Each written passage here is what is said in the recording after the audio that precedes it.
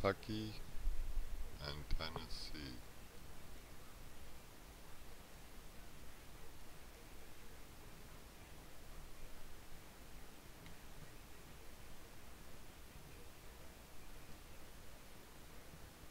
Daniel Boone, Kentucky. I wonder where the Cumberland Pass is.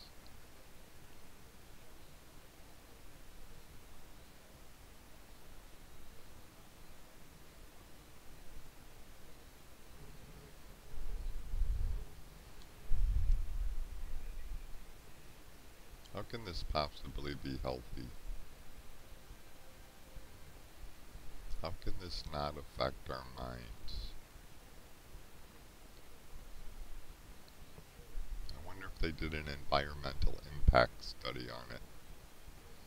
And if so, if it's in the library. Oh wow. That actually had a better cavitational emptiness behind it. More so than a bow ache in front.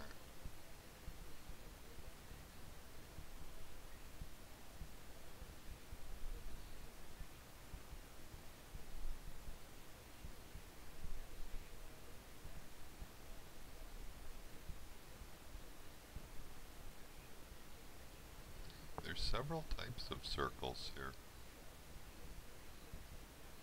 Some of them actually behave as a ripple, tossing a rock in a pond, ripple type thing.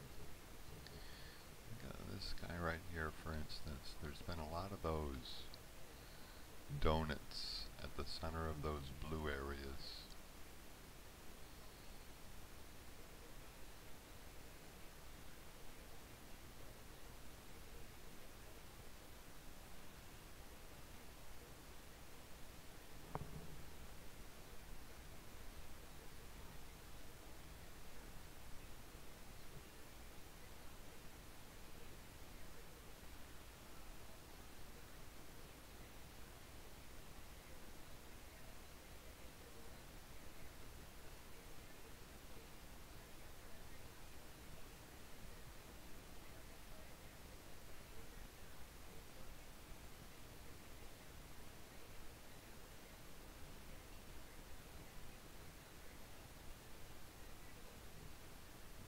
Partial circles, donuts,